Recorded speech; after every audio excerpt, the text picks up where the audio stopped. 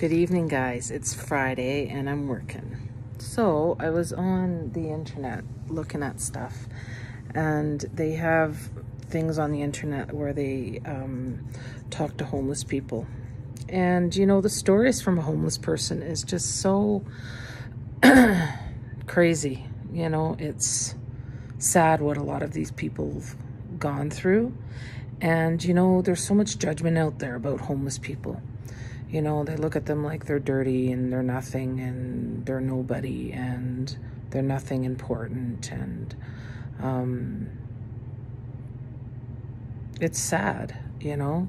A lot of these, like there's this one guy, he had a surgery, brain surgery, and he was paralyzed on certain parts of his body on one side, and he lost his job, and he was homeless because of it.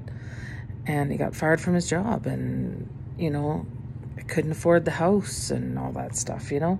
So, you know, just because they're homeless doesn't mean they're useless. It doesn't mean they're nothing, because no one knows their story, right? Like I said, everybody has a story, and everybody on this earth, we are all the same. We all have powers, we all have abilities, we all have talents. And sometimes things go a certain way for certain reasons.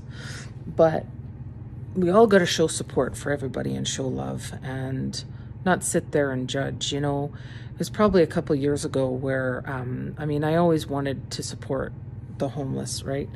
But I looked at it differently. And now I look at it differently, in a different way, in a better way, that we are all the same. You don't know their story, you don't know their struggle.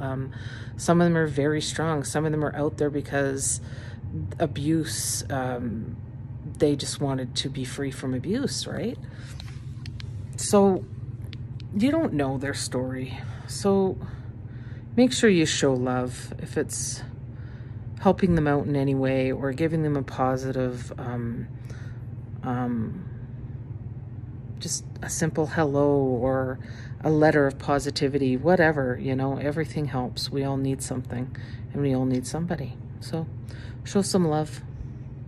We're all important, and we're all part of the source and part of God. Love you all. Don't forget to subscribe.